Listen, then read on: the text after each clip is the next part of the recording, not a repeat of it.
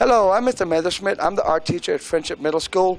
And in our art classes, the students learn to express themselves through their artwork through several different styles and types of art. Some of the artwork we do is like painting, where they get to paint different pictures and very creative pictures, and they use toothpicks for these.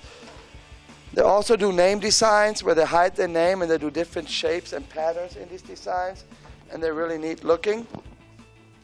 We also learn how to draw different styles of drawing the human body. These are self-portraits of two students that they drew in the class, and they learned a technique on how to draw these. In addition, we do paper mache, where we learn how to use paper mache, and we make realistic looking animals, and these make great gifts for your parents at Christmas time or for any birthdays. So really cool products.